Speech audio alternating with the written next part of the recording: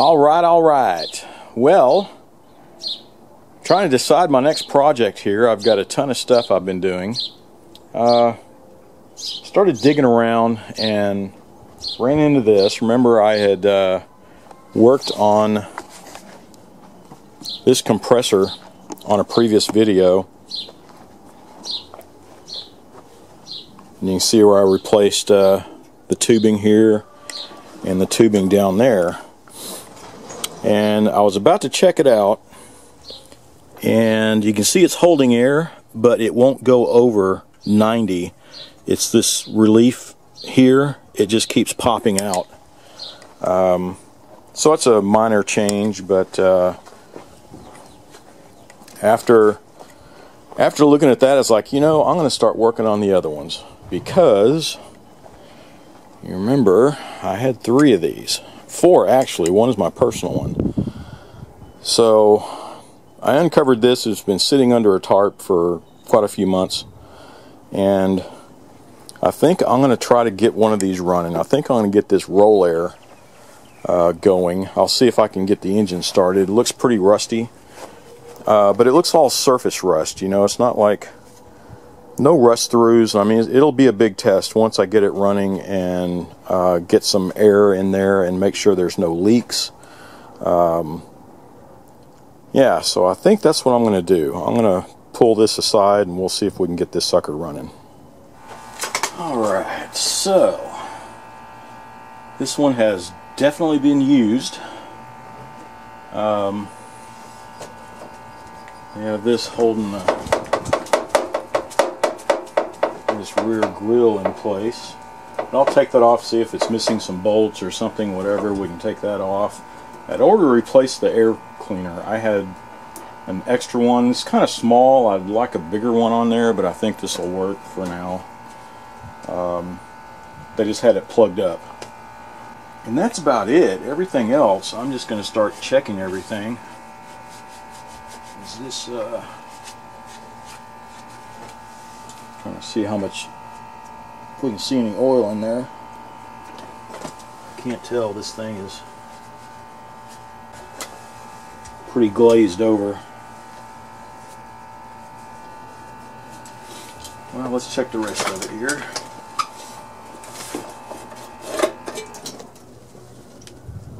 Well, it's bone dry. That's a good thing, actually. And it actually looks really clean. There's no rust, no nothing. That's good.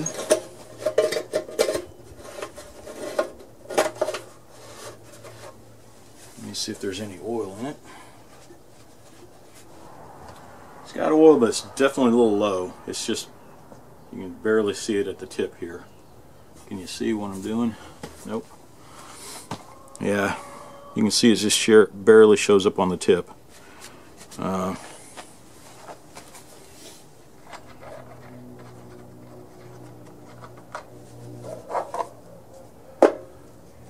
Whew. That's pretty nasty. This is just flaking off. You can see that's pretty nasty, and this stuff, it's just crumbling in my hands. I'm gonna get rid of that part of it.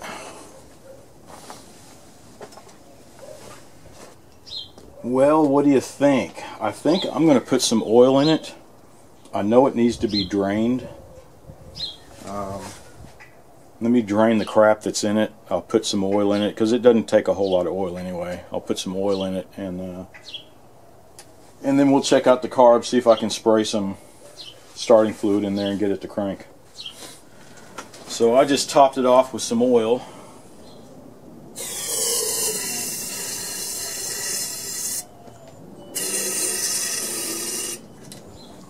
Let's see if it'll even try.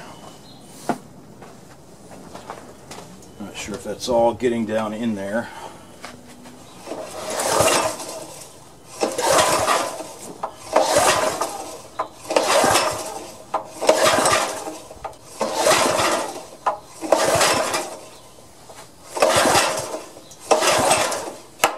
I don't think it's getting down there. So I think I'm going to take the spark plug off,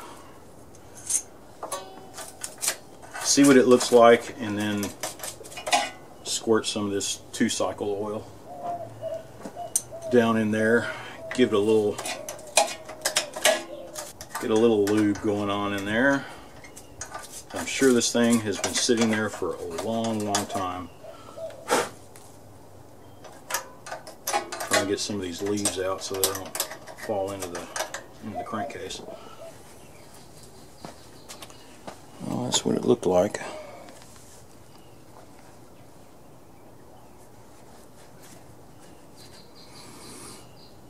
Yeah, it'll probably need a new plug.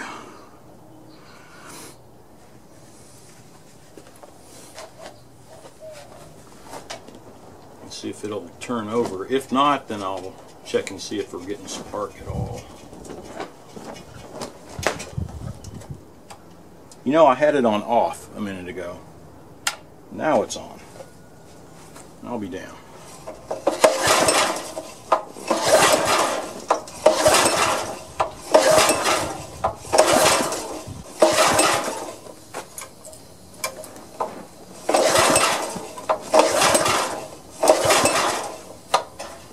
Well, nothing so far. Alright, so there's the plug.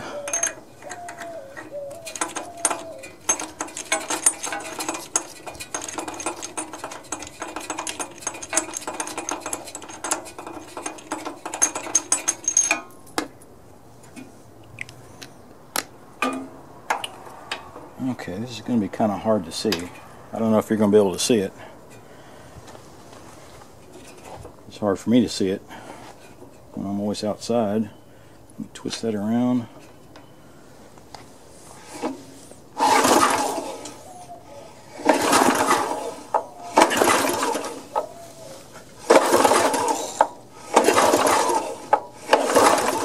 I am not seeing any spark. I'll just finger tighten it for now. I guess we'll have to take the cover off here on the front, and we'll check the magneto. Alright, let's take this front cover off. We'll start with the pull start, and then we'll take the frame off.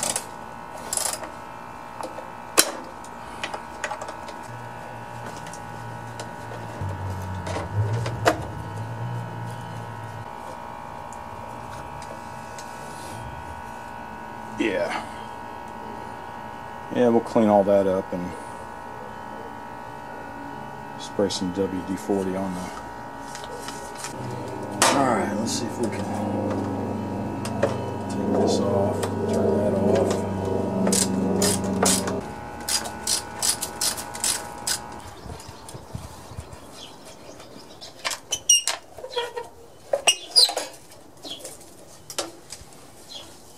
Boy, that's just really a bunch of junk in there. What's up, kitty? What you doing, buddy? I think I'm going to make sure this switch is working. That looks kind of funky in there. I knocked some of the crap out of there, but it still needs to be hosed down. So let's check for continuity here. So if we go from one of these ends, let's see, there's off. Okay, so with it off, it's connecting. On should be opening the circuit. Yep, there we go. So it opens the circuit so it's not grounding. When it's off, it closes the circuit. Okay, so the switch is good. Yeah, I think I'm just going to take everything off. Oh, there we go. There it is.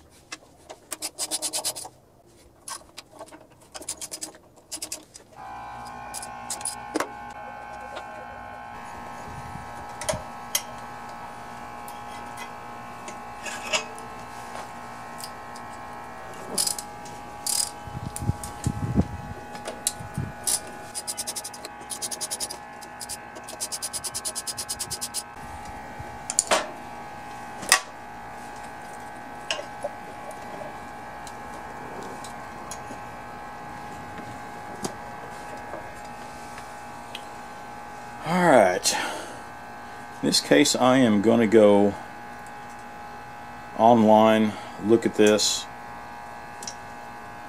and see what the specs are on it.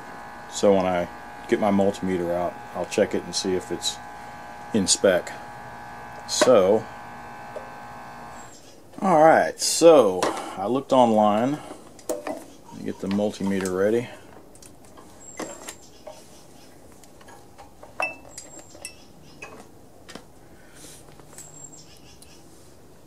And, oh man, that sun's bright. So let's check it real quick. So I looked online and it's showing that so primary 0.8 to 1 ohm and secondary is 5.9 to 7.1 kilo ohms. And what that means, so the primary is going to be from like one of these posts over to this wire, and I'm getting 1.4, so it's 0.4 over. It's supposed to be from 0.8 to 1. I don't know if you can see that. There's so much glare.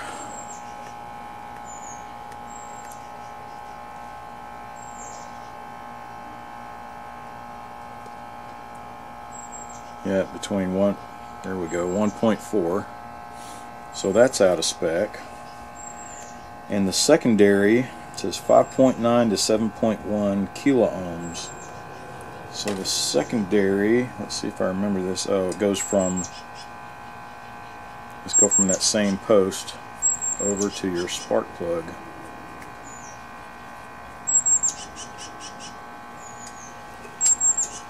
And I'm reading 17.85 kilo ohms. Whew! Boy, that's way out of spec, huh? It's supposed to be between 5.9 and 7.1 kilo ohms, and I'm reading 17.85. So yeah, it's bad. So I'll get online and order one. But that's how you check it. The primary is from this post to that little spade where your kill switch goes. That's your primary. The secondary is from the post over to your spark plug. Alright, so it's been some time since I've worked on this air compressor. This stuff I just have tucked away, parts for a tractor that I'm going to be working on. So this has been sitting here, and I do want to get it running. This is one I potentially would probably keep myself once I get it all cleaned up. But so I got the kit, and it actually came with the magneto. There's the replacement magneto for it, air cleaner, let's see, gaskets, and the carburetor, and then all the fuel line and linkage if needed. So that's good. I can put all this back together and see if I can get the engine running, and then I'll move on and fool with the actual pump. As it looks like, I can't tell if there's oil in it or not, but I'll move in that direction once I get the engine running, and cross my fingers. Yeah, the tank looks actually pretty good. It looks better on the inside than on the outside. So let me get all this stuff ready. I'm going to go ahead and clean all this stuff off before I start putting anything back on. You can see I had it plugged here so that no rain will be getting into it. But yeah, so let's get started. Let's put the new carb on. So before I bolt this on, I'm going to clean all this off, make sure there's good contact.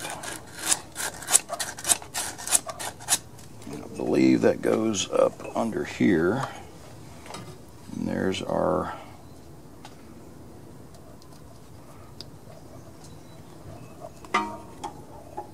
tripwire there.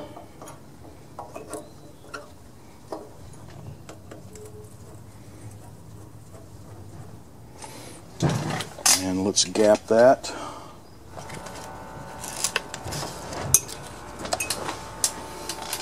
Let's see. Alright, there's the magnet.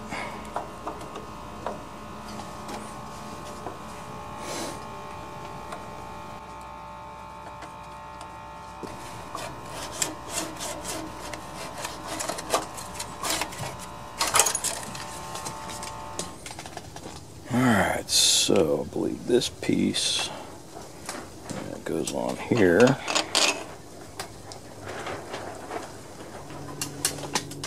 And gasket, which way does this go? Goes that way.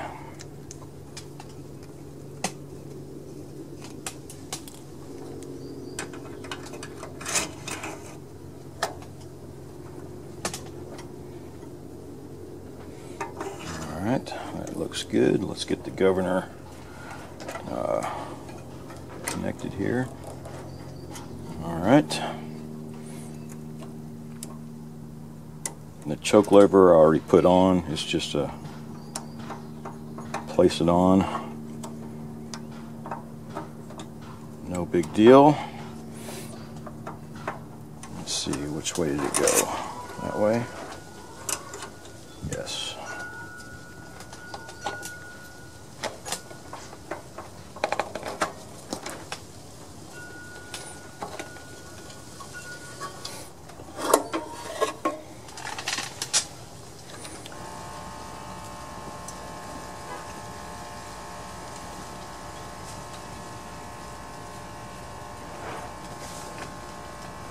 Alright, so there's the new magneto and the carburetor. So I need to put this cover back on and connect our switch. There we go.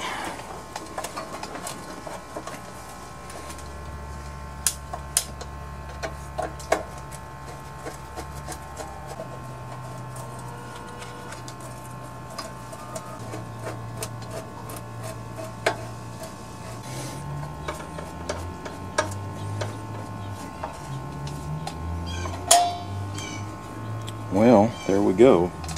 And here's the switch. Let's hook this up. Alright. We are getting there. Let's put our pull rope assembly.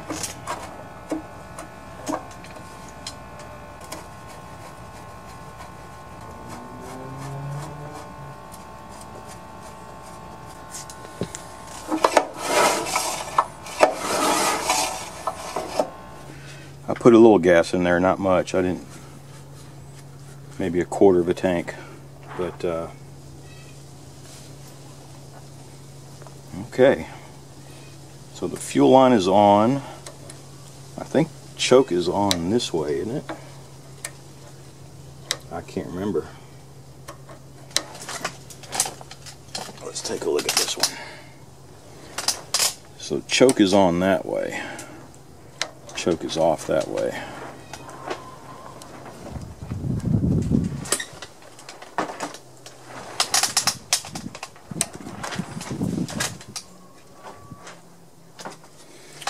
Alright, well, let's go to a few pulls, see if it'll try to crank. If not, then we'll check for spark. And that is on. Let me back up here a little bit.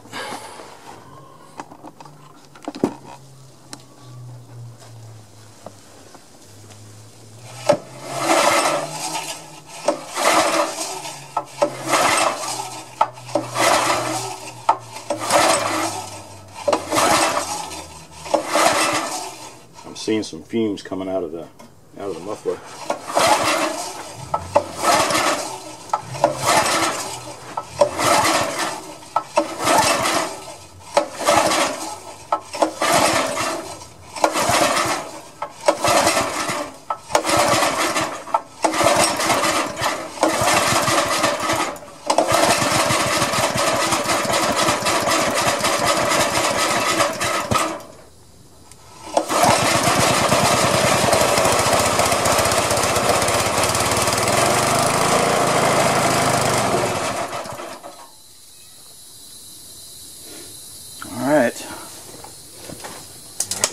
some leakage here. Where's that coming from? Okay.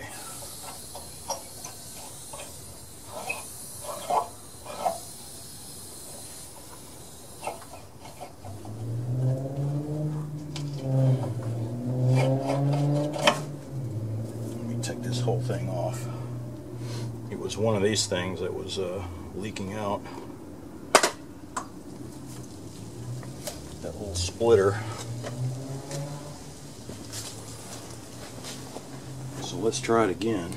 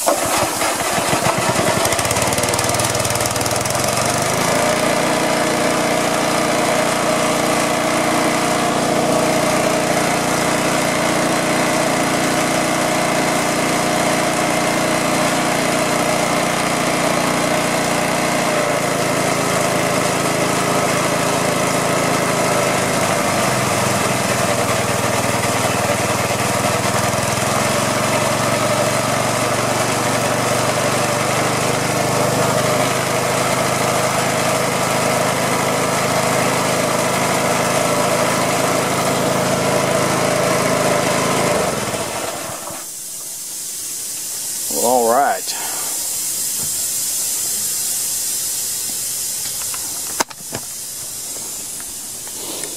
So you can see I took this coupling off, so that's where all the air's coming out of. But that's good, so we know the pump's working.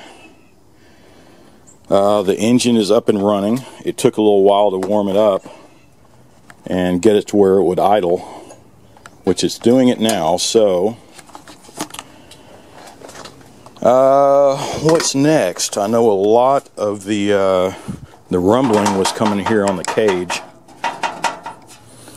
so I think I'll take this cage off the cover, and and you can see where they had this rigged up, but it's still just rattling around. So I'll take that off, see if I can secure that.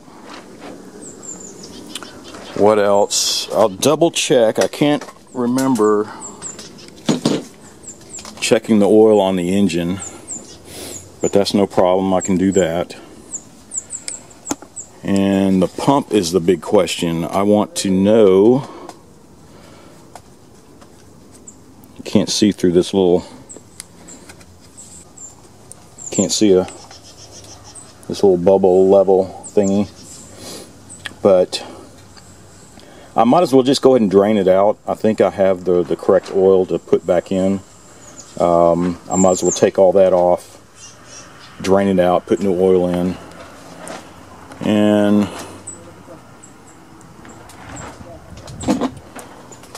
see if I can free this up. Looks pretty dirty in there. We'll clean this up and see if we can put it back on without it leaking. Then we can check pressure and all that good stuff, right? Well, we're getting there. But I think I'll go ahead and change this oil.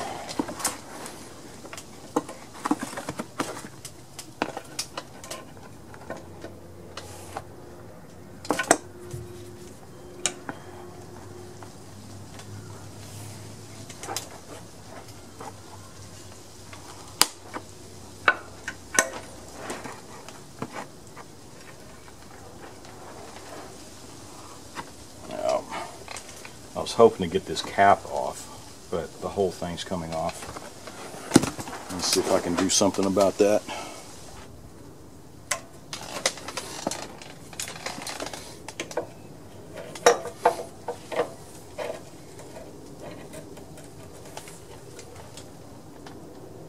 There we go.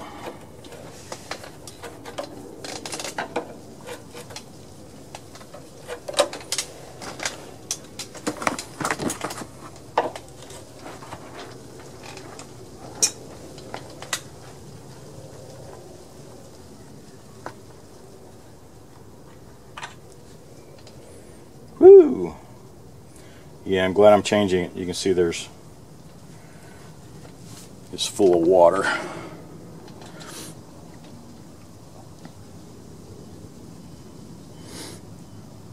Nice, huh?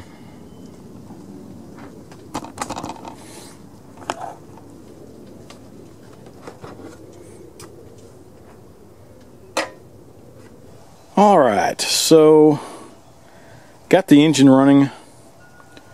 The pump is pumping, and I did drain the oil out, and I put some new oil. It's some synthetic compressor oil specifically, and from what it looks like, it can't be more than 30 weight max, but it was synthetic, so it seemed kind of thin. But I'll give it a shot. And the level here was really hard to gauge. You can see how discolored it is, but I think it's like right in here somewhere. And I guess it's guesswork right now, but when if you grab a quart bottle of oil and lay it down beside, you know, it's like, okay, that makes sense. From here down, it looks like the volume of about a quart, you know. And so I'll run it like that, and then check it again after we get all this running. But I decided before I go any further, because I do want to, you know, take all this off, make sure all this is bolted down and tight so it won't rattle. Take this off, probably even repaint it, but I'm gonna clean it up big time. Get rid of all this oil that's hanging around and just clean everything off as good as I can.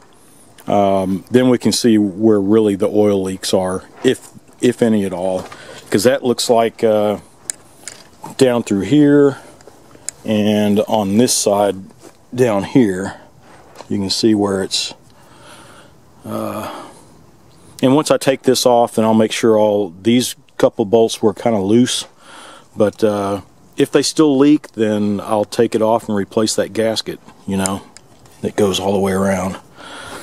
So that's the plan. Let me clean it up, and I'm going to use the old Super Clean. This is the foaming stuff.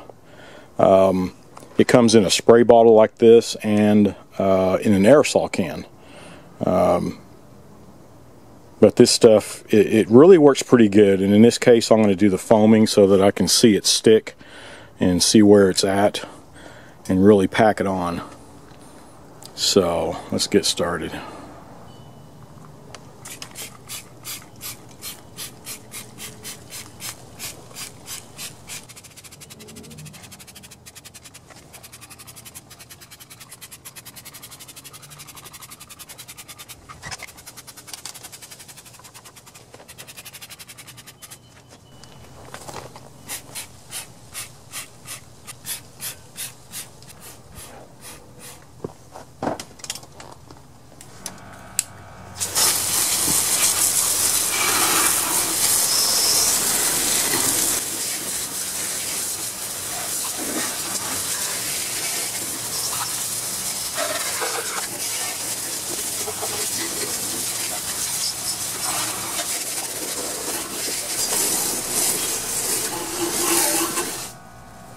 Not bad, huh? That was just spraying it on and hosing it off with the regular hose. No power washing, no nothing. You can see all the rust that's underneath there, but it took all that oil and caked up gunk. It took it off. You know, I always used to use what is it, the engine cleaner gunk, I think it was. And but you know what, given this is biodegradable, it's got my vote. It's good stuff. Alright, so you can see I took the cover and the little grill, whatever you want to call it, got it off. So I'll finish cleaning all that stuff off. You can see this was, let's see, it was that way. And your flywheel here, I had to use a gear puller and had to torch it to get it off. But it came off. There's Mr. Kitty. Alright, so you can see I'm cleaning it up. I'm treating everything for rust here. You can see here's the cover itself. And I had already treated it for rust and put a coat of that Rust-Oleum rust converter, I think it's called. And it works pretty good. You can see that trailer over there. If you've seen one of my past videos, I did the same thing with that. That was a year ago, and it's been sitting out here waiting for the final coat of paint, but you can see it's holding up really well. But anyway, so I'm going to continue on. I'll set this aside, treat it for rust. I guess I can paint that, paint this. I'll finish getting all the crud off of this thing, and it'll be ready to repaint also. We're getting close.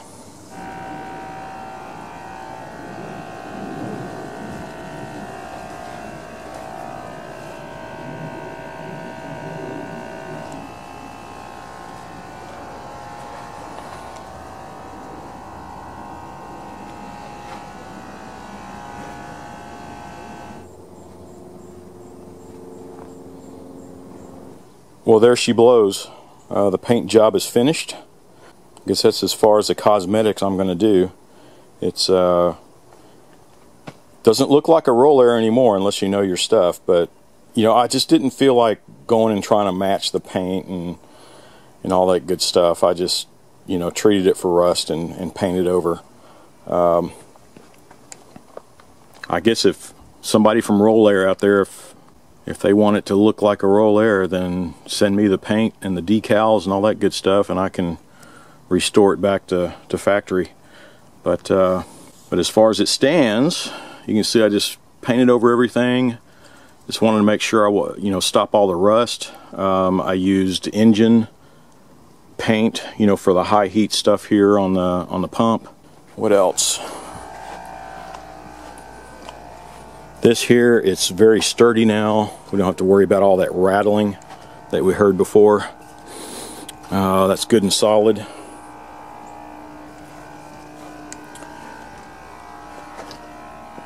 Yeah, so I just painted over everything to try to,